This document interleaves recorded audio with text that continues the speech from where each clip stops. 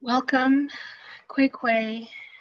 My name is Crystal, and I'm here to welcome you all to a virtual book launch for Nina Lakhani's Who Killed Berta Cáceres, Dams, Death Squads, and an Indigenous Defenders Battle for the Planet. I'd like to open this book launch, this virtual space, by asking you all to take a quick moment with me and ground yourself in your location.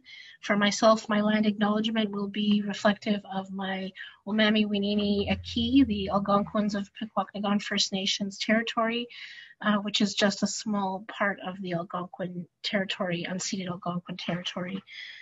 And again, thank you all for joining us today. Your presence here speaks to the legacy of Berta Cáceres, and she's an Indigenous Lenca woman from Honduras who was killed for her tenacity and commitment to life on this planet. Berta is one of the countless women who courageously protect Mother Earth in the face of resource extraction. Since 2014, Cairo's Canadian Ecumenical Justice Initiatives has had a programmatic focus on the gendered impacts of resource extraction in Canada and the Global South. Kairos works in partnership with women land and water defenders, primarily Indigenous women and organizations, to make visible the impacts of resource extraction on women, to draw attention to women's work in the defense of community rights and the environment, to press for Indigenous women's recognition as key policy stakeholders and decision makers through mechanisms such as free, prior, and informed consent, and is stipulated by the UN Declaration on the Rights of Indigenous Peoples. And we also advocate at Kairos for corporate accountability of the Canadian extractive sector operating abroad.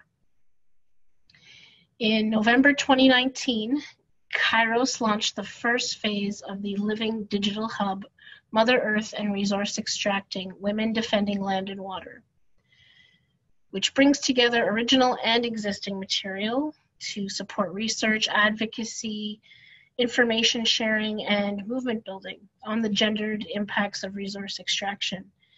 So this first phase focused almost exclusively on Latin America. The next phase, which highlights land defense in Canada, will launch this Sunday on June 21st.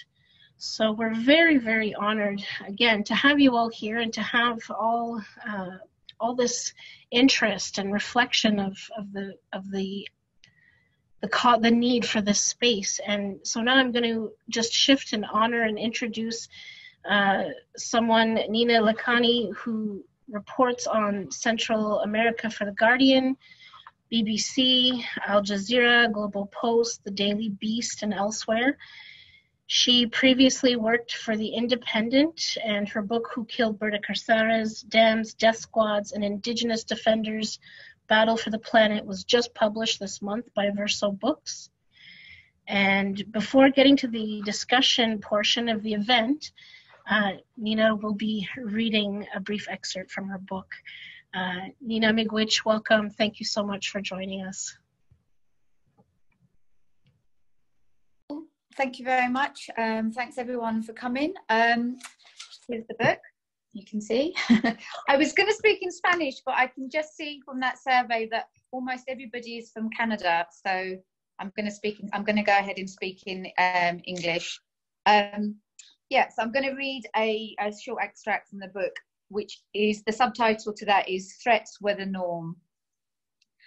COPIN was founded in 1993, and from the very beginning upset powerful people. Military officers into contraband, logging, landowners, farming, Indigenous ancestral land, all these local elites hated us because we made a difference, said Salvador Zuniga, Berta Cáceres' husband at the time.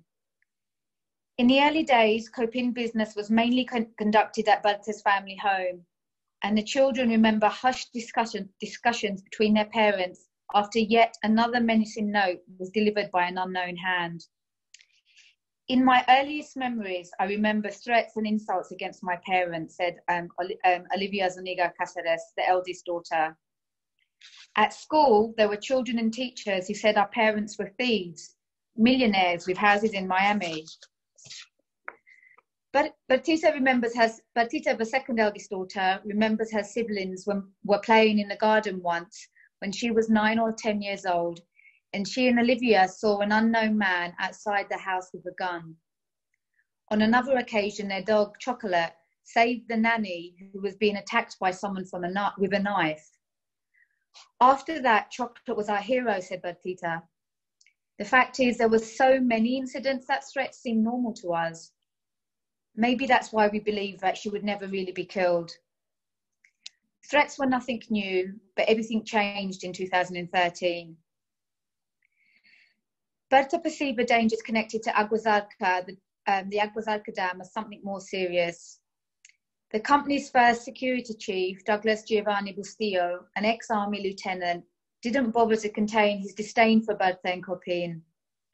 He was rude and aggressive to people in Rio Blanco, harassing community leaders like Chico Sanchez, who got so tired of the constant calls and offers of bribes that he changed his telephone number. Bustillo also sexually harassed Berta. "My life doesn't make sense without you," he wrote in a text message on 20th of September 2013, just a week after testifying against her in court. The company president was different. David Castillo was a privately educated, bilingual, charismatic, retired military intelligence officer who never directly threatened Berta. He was much too clever for that, and that's why she was afraid of him. In July 2013, a couple of days before Thomas Garcia was killed in Rio Blanco, Castillo and Sergio Rodriguez, DESA's community and environment manager, went to the Copin training center in La Esperanza, expecting a private sit-down with Berta. But she wasn't alone. Representatives from Rio Blanco and Copin leadership were also there. "I don't make the decision," said Berta. "I do what the community wants." Castillo offered numerous social projects in exchange for ending the roadblock, but the community said no. Rodriguez complained that while the company was trying to find a solution to the conflict, Copin didn't really care about the communities. It just wanted the project gone. Berta and the local leaders viewed the offer of community projects in exchange for supporting the dam as nothing more than a bribe. Not long after Thomas Garcia was killed, Berta asked Siapa Martinez, director of the Feminist Center for Women's Studies, for permission to meet with Castillo in the office. "That maldito is promising stuff we don't agree with, but things are heavy. I have to talk to him," she said. The meeting didn't last long. After he left, Berta confided in Siapa. "That one scares me. He's a military man." A few weeks later, the court issued the arrest warrant against Berta. "You see, this is different," she told her daughters. "She did warn us," said Bertita. She often mentioned Bustillo, Jorge Avila, David Castillo, and an unscrupulous family of sicarios who operated around Rio Blanco. "I documented the threats, I put out press releases, but honestly, I never thought anything would happen to her." Laura, the youngest daughter, agreed. "We knew that she was being monitored, and of course we were worried, but this was normal, or maybe we just didn't want to believe it. Hindsight can be agonizing." Have I run out of time, or should I keep going? Sorry.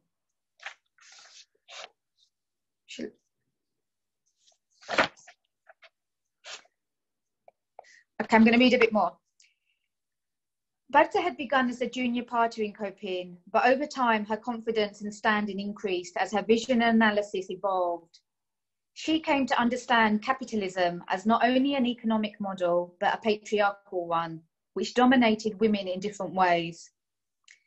That's why she understood that combating patriarchal capitalism had to start with acknowledging and tackling taboo topics like gender violence, sexual harassment, homophobia, and inequality within her own organisation. "Compa," she would say to Soltero Chavarria, her friend, as they drove to meetings, "you know you're a fucking machista." "I am, you're right, Hermana, but I'm trying to change." They were best of friends, and even serious talk like that ended in laughter. In every space, at every opportunity, Berta tackled gender violence and discrimination head on. It's us women that wash clothes and cook. We need to protect our rivers. We are the heart of our families and the struggle. Cabrones, you need to change. All of this machista shit is old, she'd tell her listeners at workshops in far-flung rural communities. It was uncomfortable, and sometimes the men stormed out. Others insulted her, but this motivated her to do more. In March 2011, Berta convoked a women-only weekend assembly during which she tackled big issues like patriarchy, machismo, feminism, racism, sexual diversity, and sexual pleasure, encouraging participants to share personal experiences of violence, discrimination, and resistance. We have to respect differences. We women cannot stay quiet anymore. It doesn't matter if you can't read or write. You are smarter than many who can. Your experiences matter. This is how we change things, she said. That weekend, the women did not cook or clean or even make coffee. Instead, they were served by male COPIN members, including Salvador. This made both men and women uneasy at first, but it generated debate and helped change norms within COPIN. It illustrated Berta's political clarity and conviction and a radical vision that no other organisation has, not even today. So. Thank you, Nina, for that powerful reading, and thank you for writing. Thank you for writing this book. I had the opportunity to read it over the weekend, and it's a story that needs to be told and needs to be heard far and wide, worldwide. Your writing is captivating, and you managed to capture Berta. I remember at the World Social Forum in 2016, Honduran journalist and friend of Berta, Felix Molina, said that Berta had three qualities that made her such a powerful advocate and a defender. She's indigenous, she's a woman, and she's a feminist.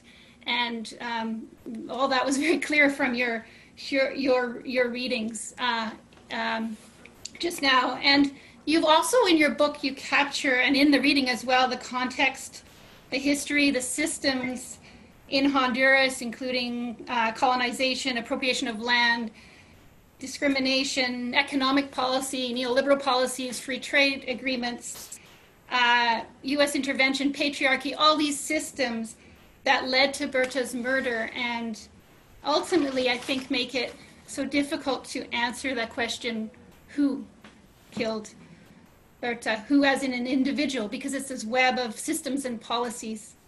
Anyway, I'm Rachel Warden. I work at Kairos as manager of partnerships. And it's a real privilege to moderate this book launch and this discussion.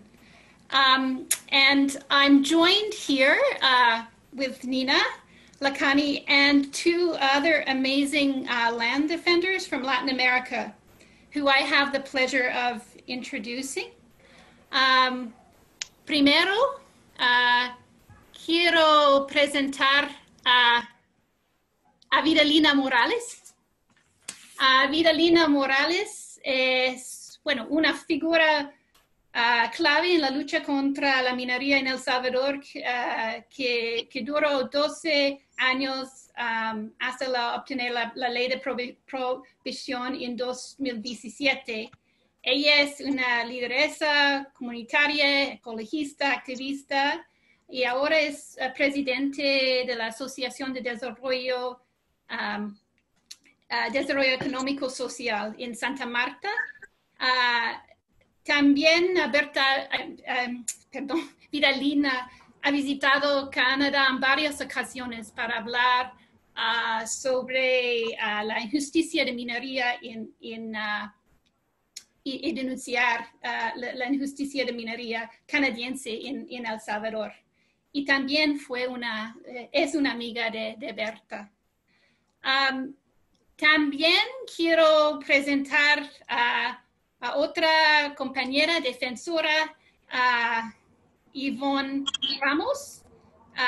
Yvonne Ramos viene de Ecuador y ella trabaja por Acción Ecológica hace 27 años.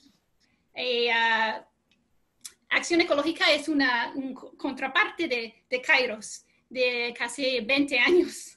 Ella es la coordinadora de una articulación de mujeres Saramanta Warmecuna, Hijas de Maíz, que es una coalición de mujeres defensoras y de derechos humanos de las mujeres y de la naturaleza en Ecuador. Bienvenida a Vidalina y bienvenida a Yvonne.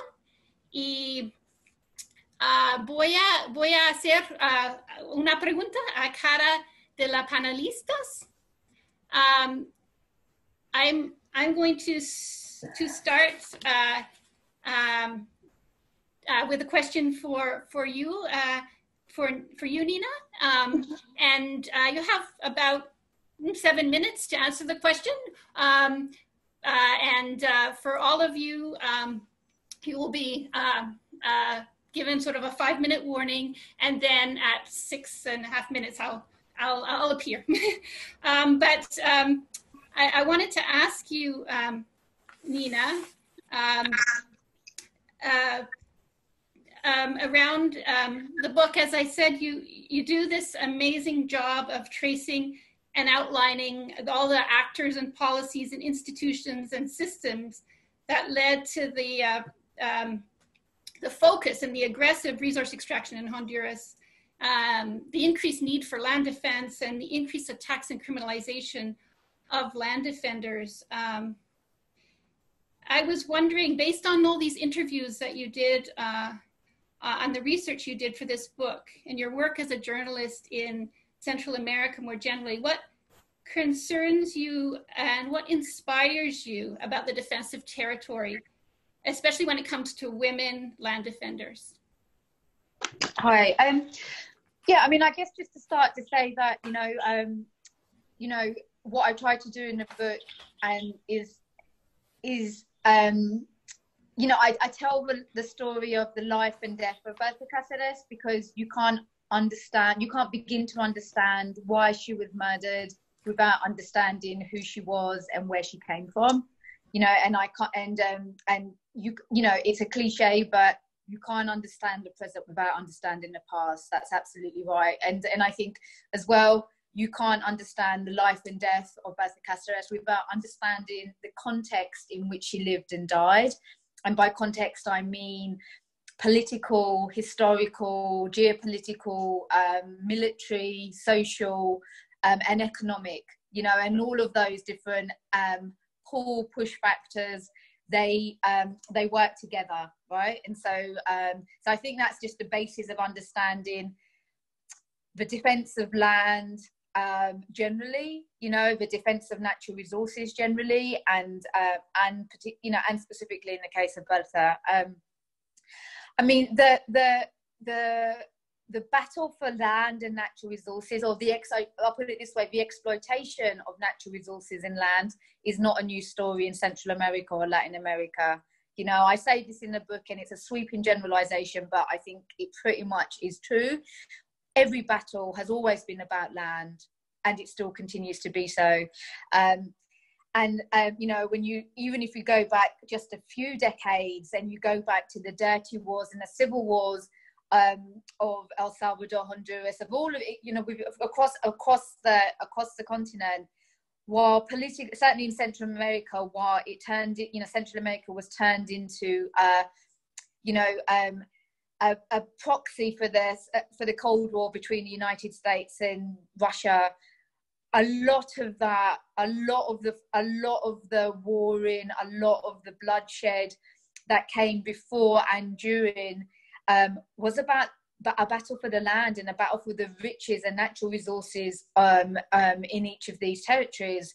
And I guess what we've seen since the peace accords, and I would argue that a motivation for the peace accords, for all of the peace accords in Central America and even recently in Colombia, has been partly at least motivated by the desire of national and international investors to exploit land, you know, for minerals, for energy, for cash crops, for dams, for, you know, for rivers, for, you know, for all of those different elements that we, you know, together make up the extractive industry. And we've really seen this roll out in a, you know, without cessation really since the peace accords were signed across the region, you know, so really since the early 90s. And during that same period, we've seen, you know, repression, the use of force, the use of state, of state resources to repress and to, you know, violently repress, to crack down on those engaged in the defence of land and territory and water and natural resources also isn't new. There are new things that have evolved. You know, these struggles and the crackdowns have evolved, and we saw that in the case of Berta, which I'll come on to talk about now. But, you know, and in this whole period, with, you know, women have been at the forefront of defending land and defending water. You know, that short passage that I just read, Berta explaining or talking to women at that meeting, saying, you know, it's us women that are at home. We're the ones that are using water. We need the land, you know, to feed our children. That's always been true, you know, and I think women have always been involved in the defence of their territories, because land rights are human rights, you know, water rights are human rights, land rights are Indigenous rights. You can't separate these different things. They're all part and parcel of the fundamental, you know, facets of basic human rights that enable or prevent individuals and communities from living dignified lives in which they and their children are allowed to fulfill their potential, you know, and free lives. I mean, I think what I've seen, and Berta is in a way slightly an exception with this in some ways, you know, but generally speaking, when all the women that I've met across the region involved, people like Vidalina, you know, and many others involved in the struggle and for, you know, to defend land and natural resources, is that they do that on top of all of the other responsibilities they have, which are given to them for being a woman, you know. So on top of all of their responsibilities in the home, with their children, with their grandchildren, you know, cooking, cleaning, washing clothes, all of those things are on top of, you know, those responsibilities very rarely go away. In the case of Berta, it was slightly different, that she became the international face of COPIN, and from the beginning was doing lots of sort of traveling, making connections, making alliances, and learning from Indigenous struggles and other rural communities, not just across Mesoamerica, across the world, you know. And that in itself, you know, opened her, and it happens to many women who are involved in social struggles and land, you know, the defense of land, is that they, just by daring to be present in that public sphere, they are subjected to, you know, intense criticism. You know, I mean, I write about this in the book, that it hurt Berta terribly to be considered and called a bad mother, but including by those in her own family, that somebody that killed, who cared more about the Indigenous people than that she cared about her own children. You know, that criticism of, you know, labeling somebody a bad mother and a bad woman because you're not fulfilling those roles that the patriarchal, you know, society demands of you, I think is something that all women involved in any type of struggle and any type of sort of political or public life continue to face today. And then, you know, they also face the same and different attacks. You know, I think the sexual harassment, you know, is obviously an obvious and key way of trying to threaten and intimidate women involved in different struggles, you know. And I think, you know, we've seen, there's been, you know, I remember in Honduras, Jazz did a study saying that actually, when you looked at defensores and defensoras, you know, that actually the number of threats wasn't different in terms of men and women, but what was different is that those threats were more likely to turn into physical attacks against women and against men. And you know, and I think that so I think that these same sort of tools are used, whether they be threats, bribes, attacks, sexual harassment. They're all used in slightly different ways, you know. And this sort of I think this real attempt to discredit women and to try and intimidate them out of these very machista spaces, you know, like in the case of Berta, she was dealing with a dam company where, you know, several they were all, you know, almost all men, you know, including the security chief, the managers. Many of them had military backgrounds, you know, and she was often in these spaces fighting herself. And so I think it, you know, it's incredible, you know, and it's meant to be that way, you know. And I think part of the reason Berta was killed was because she was a woman and was because she was an Indigenous woman. I think in this machista sort of patriarchal economic and political model in which she existed and we exist, that the idea that an Indigenous woman could interrupt, could stop them, was just intolerable, you know, and it was unacceptable, and she was a bad example to others, and that's you know, and that they couldn't have it, and they tried to neutralize her, tried to silence her in using many different tactics, and these tactics will be familiar to people like Vidalina, who was, you know, there and active during the El Salvadoran, you know, civil war. These counterinsurgency tactics, you know, the whole gamut of bribes and threats and intimidation and, you know, defamation campaigns, criminalization, all of that same sort of range of tactics were used against Berta, and are used against women and male defenders today. And in the end with Berta, because they couldn't stop her, they killed her. I mean, I think I think it's being defending land, you know, Latin America is the most dangerous region in the world to defend land and natural resources. And part of that reason is also because people defend their land and natural resources. You know, they know their rights, and they organize and they group together, and many of these community struggles are led or co-led by women. I think to see women, the way women manage those spaces and communicate and have their voices and who they represent and how they represent different perspectives is so important, and it's really inspiring. I think, you know, in any workspace, in any arena, whether it's political, social, labor, having a diversity of voices, gender, sexuality, ethnicity, age is vitally important, you know. And so yeah, I think just to finish, that women are in these spaces. They've always been leaders in the region in terms of in struggles and movements, Indigenous and rural, for the defence of land and territories and for the defence of natural resources, and they do that under particularly harsh conditions, and particularly in conservative, machista, patriarchal sort of context, and they do that on top of all of the other responsibilities that are expected of them just for being a woman, you know, for being women.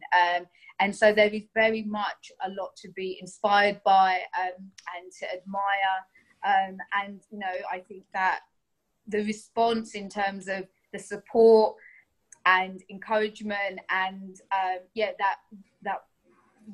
that the international community needs to be giving to women, to female defenders is huge, but also quite particular in the support and resources that they may need to stay safe, to keep their families safe, and to be able to continue in the struggles that they're involved in. Thank you, Nina. Thank you for your clarity on I think the critical role of women, particularly Indigenous women, in defending the environment and defending land and territory, but as well the struggles and the particular struggles of women, the particular struggles of Indigenous women, and that this struggle is a feminist struggle. I thank you so much for your clarity. I want to turn now to Vidalina Morales. Voy a hacer esta pregunta en español. Vidalina, bienvenida. Vidalina, como una amiga, ¿no? Compañera en la lucha de Berta, quiero preguntar esta pregunta. Que, Berta es como ha convertido casi en una figura mítica.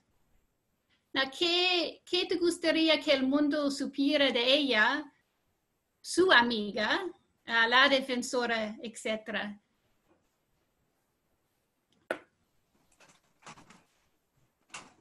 Hola, compañeras, amigos, amigas, creo que hay conectados en esta actividad.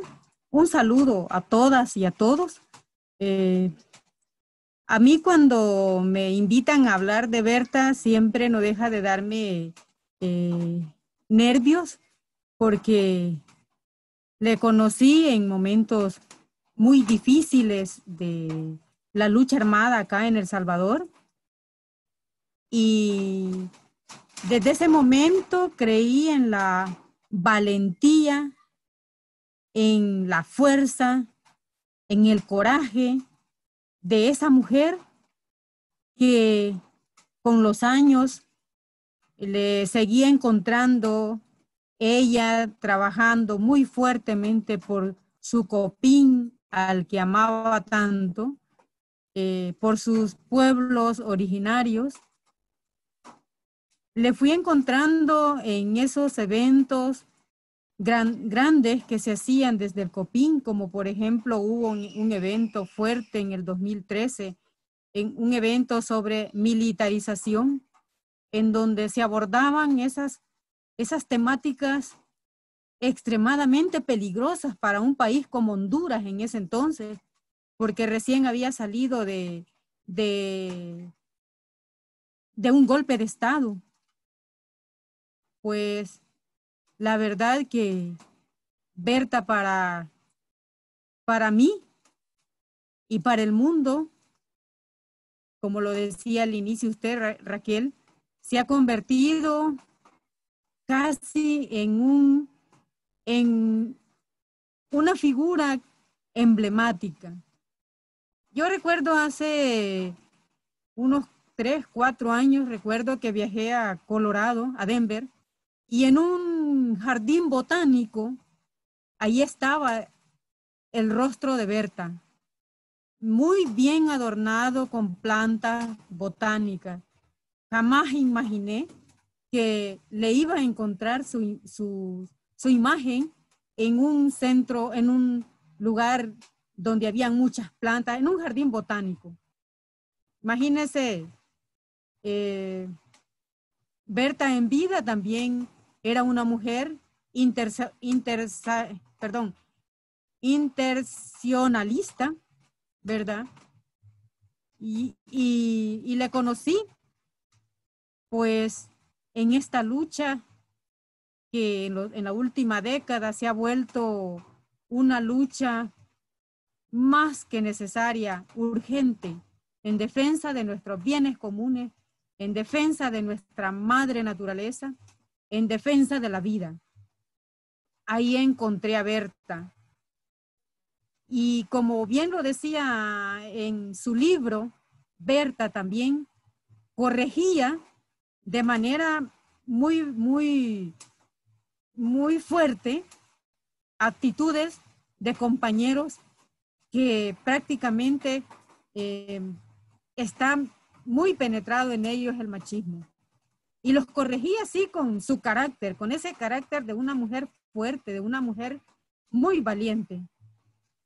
Y por eso yo retomo una opinión de una compañera, es que dice: Berta, no cupo en ninguno de los marcos que la sociedad nos impone. Rompió todos esos esquemas que la sociedad nos impone como mujeres. A la sociedad le interesa que estemos como mujeres sumisas, como mujeres que todo pues tenemos que estar, digamos, diciendo que está bien. Berta no cupo. Berta rompió el machismo, rompió el patriarcado, luchó contra este sistema, contra este modelo neoliberal, contra este modelo patriarcal, capitalista, y las denuncias que ella hacía eran tan contundentes. Y eso, por supuesto, no le gustó a quienes no quieren escuchar este tipo de verdades. Una verdad que le dolió mucho al poder económico, al poder transnacional, que fue al final el culpable de que Berta fuera asesinada. Y eso lo sabemos porque Berta luchaba junto a su copín, junto a sus pueblos originarios, porque no se construyera una represa en ese río tan maravilloso que le daba la vida a todas esas comunidades. Rechazó hasta el último momento la construcción de esa represa en el Río Blanco, y eso le llevó a la muerte.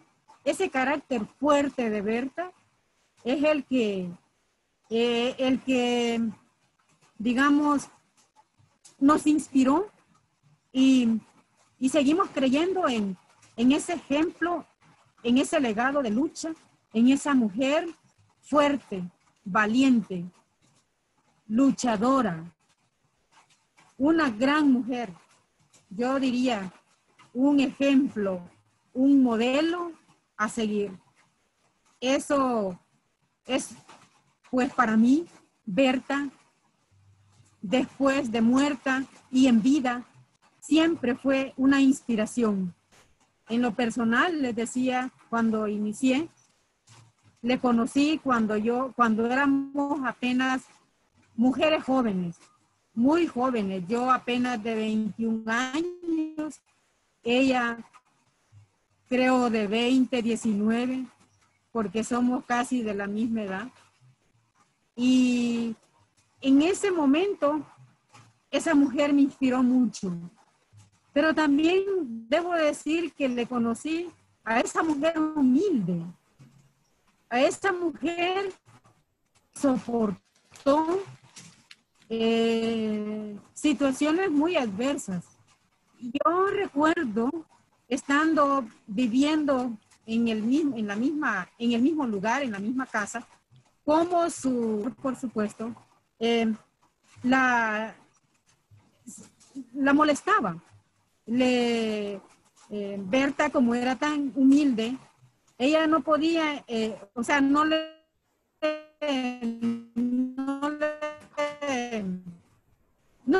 decía nada. Y este muchacho... Virilina, estamos teniendo problemas escuchándote. Con frecuencia hacía chistes de mal gusto a ella, y ella era una mujer humilde que sabía soportar. ¿No? Bueno, gracias Virilina. Hola. ¿Me puede escuchar? Sí, muchas gracias para su ¿Hello? Oh, sí. Sí.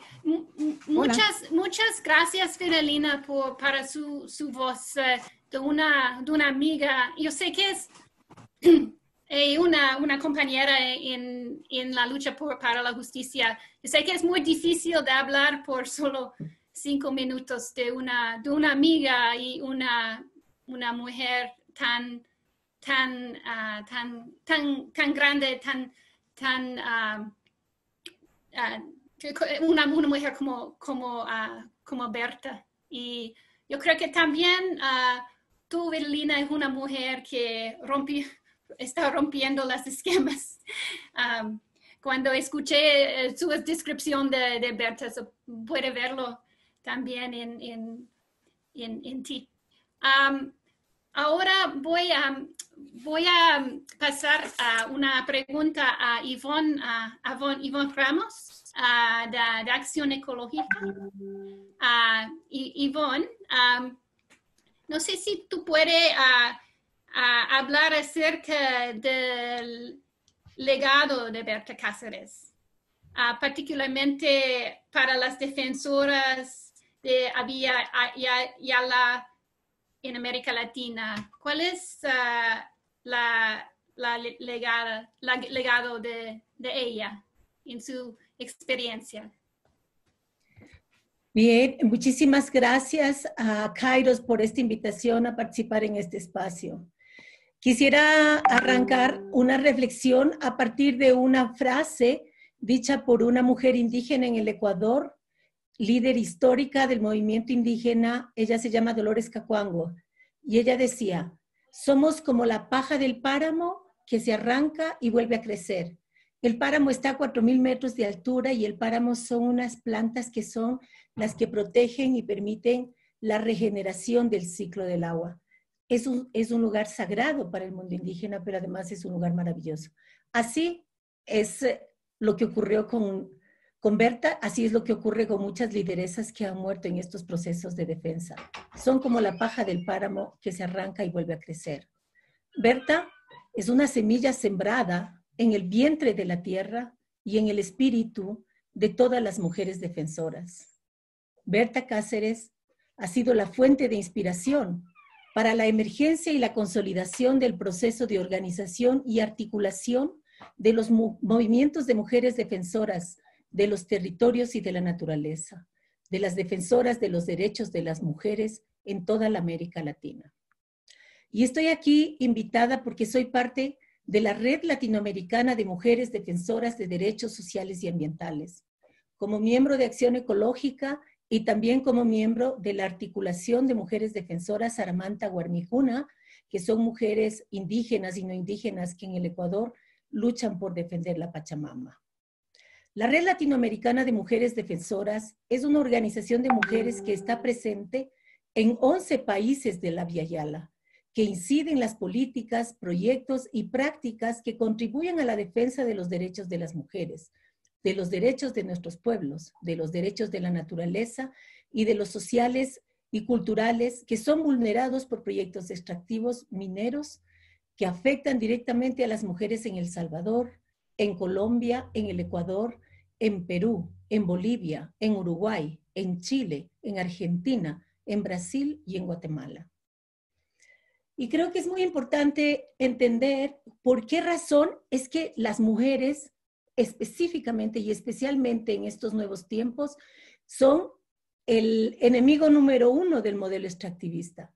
Y creo que la reflexión pasa por el hecho de considerar que las mujeres partimos de valores y paradigmas que son parte de nuestra identidad diversa y cultural y parte de nuestra condición de mujer que nos permite priorizar el carácter sagrado de la vida y la necesidad de cuidar a la Pachamama, a la naturaleza, como dadora de vida, y que lo que nosotros tenemos en nuestras manos es un encargo de nuestros abuelos y es un patrimonio sagrado que debemos entregar a las generaciones del futuro, mejor de cómo lo recibimos.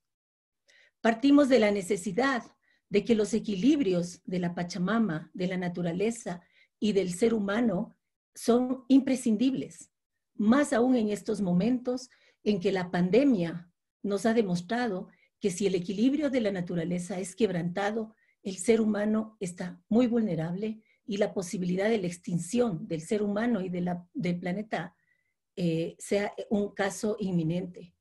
Somos testigos del momento en el que se están incendiando continentes enteros y que esos son producto de los cambios climáticos que han sido causados por la actividad extractivista indiscriminada en todas las partes, en todos los continentes. Decir que existe un vínculo entre las mujeres y el territorio, un vínculo que es inquebrantable, es el espacio donde se reproduce la vida. Y esto nos une en un lazo mucho más fuerte, más allá del económico. Es un lazo simbólico, es un vínculo de arraigo y es una pertenencia histórica. Y en verdad, esta perspectiva de las mujeres, de las culturas indígenas, esa manera de ver la vida no comulga con la visión del modelo civilizatorio patriarcal, que es extractivista, que es acumulador de dinero y acumulador de poder, que ve a la naturaleza, a los seres humanos, a las mujeres, a los pueblos diferentes como fuente de explotación y de destrucción. El ejercicio del poder colonialista, que hace más de 500 años conquistó las Américas, aún hoy reproduce las prácticas tradicionales en base del uso de la violencia, en todas sus dimensiones, y también el uso de los estímulos positivos, económicos o en el compartimiento del poder destructor, para absorber esas lógicas y esos propósitos de los conquistadores sobre los pueblos conquistados. Y son los hombres mayormente los que han sucumbido en nuestros pueblos a la imposición de ese modelo extractivista patriarcal. Es por eso que la emergencia de las mujeres como lideresas del proceso de defensa territorial a partir de los años 90 surge como una posición que enfrenta a ese poder extractivista patriarcal. Es un poder antagónico a ese modelo civilizatorio. Y que se fundamenta en la explotación de recursos naturales. Y entonces es precisamente por esa razón que este modelo patriarcal, violento, se constituye la violencia que ellos ejercen, que este modelo ejerce en contra de las mujeres, se lo hace finalmente para controlar y para discriminar y para descomponer el tejido social, la articulación social que fue el fundamento y la fortaleza de los pueblos, tanto indígenas como campesinos en nuestra América Latina. Y esto se hace para satisfacer los intereses de grupos económicos vinculados a las esferas y a los gobiernos nacionales que están funcionales al plan de las corporaciones transnacionales. Entonces, ese uso progresivo de la violencia, que también pasa como por un esquema de ejercicio de violencia que va desde la estigmatización y el desprestigio, pasa por el hostigamiento y la persecución y el uso del crimen común para perseguir a las mujeres, el uso de la violencia de Estado, la violencia de género y la violencia sexual, hasta llegar al uso, digamos, a los asesinatos, y son patrones que se utilizan en toda la América Latina, ¿no? Nosotros estamos viendo la situación de Berta, es una situación que se ha multiplicado en muchos países de nuestro continente. Y esto también provoca el despojo de tierras, ¿no? Y se plantea esto como una diferencia de género, porque definitivamente el momento que se genera el despojo de la tierra, el despojo de la Pachamama, para las mujeres es mucho mayor el daño, porque la seguridad alimentaria, la soberanía alimentaria, la supervivencia de sus propios pueblos, de sus propias familias, depende del bienestar y de la salud de ese entorno, de esa naturaleza, de ese territorio. Y entonces el despojo de las tierras también se da a través del uso de la violencia. Vemos que la... ¿Perdón? Gracias, Ivonne. Es que desgraciadamente no tenemos mucho más tiempo y queremos un poquito de tiempo de ver el video, pero muchas gracias para sus palabras tan claras y vínculos entre extractivismo y violencia y particularmente violencia contra la mujer. Muchas gracias desde la perspectiva de la red. Yo creo que antes de terminar y antes de los agradecimientos, queremos ver un video, ¿verdad? De la red, que es hecho por la red, es un discurso de Berta cuando ella obtenió el premio Goldman, y es hecho por las mujeres de la red. Bueno, aquí está. Gracias.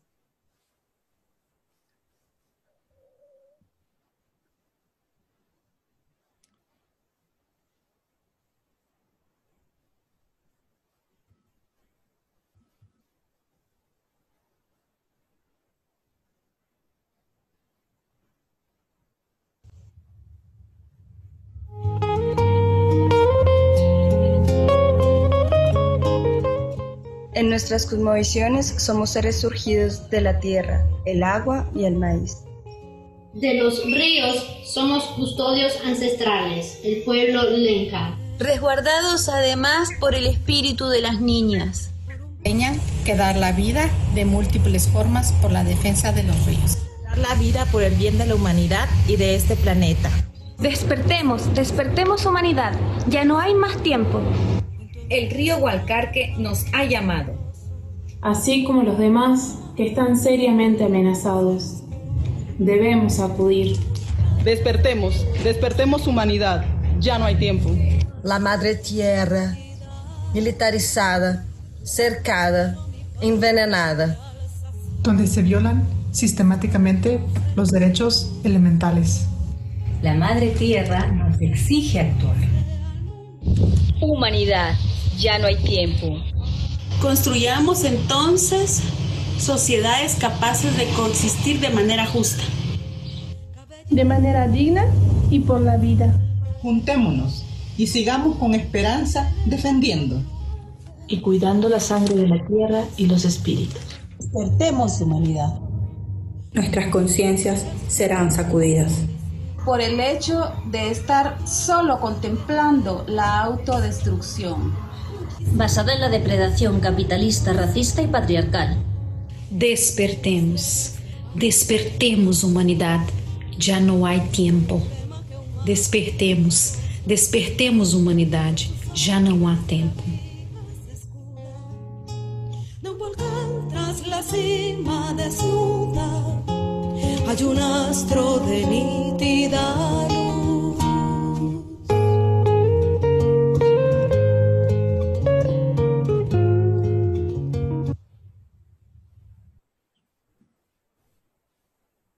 Thank you. That was beautiful. Many times it's said about Berta that she no murió, se multiplicó. She didn't die, she was multiplied, and you see that in the voices of women and women defenders throughout Latin America and throughout the world. I want to thank everyone. I want to thank you for being part of this discussion. I want to encourage everyone to read the book. We've been given a taste of it. We know who Berta is, how she lived, who her friends were, how she defended her territory, how she was an Indigenous woman, how she was an activist. And we've heard from her friends and people in her networks. We want these discussions to continue. So we're encouraging you to buy the book, and if possible, by supporting your favorite independent bookstore. We would be interested as Kairos to continue these discussions and to facilitate kind of a book club or a book discussion on this book. So please let us know if you're interested in doing that and being part of those book clubs. And Gabriela Jimenez, who is our Latin America Partnerships Coordinator, will send you information about that as well. We'll have information on our website. As well, I wanted to I wanted to let you know that there, as part of Indigenous Women's Month, which is June for Kairos, is Indigenous Women's Month, we have a number of other events, including on Thursday, we have another webinar called Stories of Change, Women Defending Land and Water in Canada and Brazil. So that will be Thursday afternoon, and there's information on our website about that. As well on Sunday, June 21st, we will be launching the Canadian content of the Mayor Hub. So this is the digital hub on Mother Earth and resource extraction that Crystal mentioned. So stay tuned for more information about that on Sunday. But I really wanted to take some time to thank everybody who was involved in this. And so I think everybody's going to come up on the screen now so we can see everybody, including the translators. So I want to thank Nina Lakani. Thank you for being here. Thank you for writing the book. I want to thank Vidalina Morales. I want to thank Yvonne Ramos. I want to thank the Red de Latinoamericana de Mujeres Defensoras. I want to thank Crystal Desalé for opening. I want to thank Gabriela Jimenez, who is been behind the scenes. She is responsible for bringing us all together and making this happen. And yes, she is there. So thank you, Gabriela. Thank you, Paulina Baez and Kate Stubbs for interpretation. Please remember to follow the Mayor Hub on Facebook and Instagram. Look to our websites for upcoming webinars. Please buy the book and please participate in our discussions about this book, and keep Berta Cáceres multiplying. Berta Cáceres presente. And so thank you everybody for being a part of this, and good evening. Have a good evening.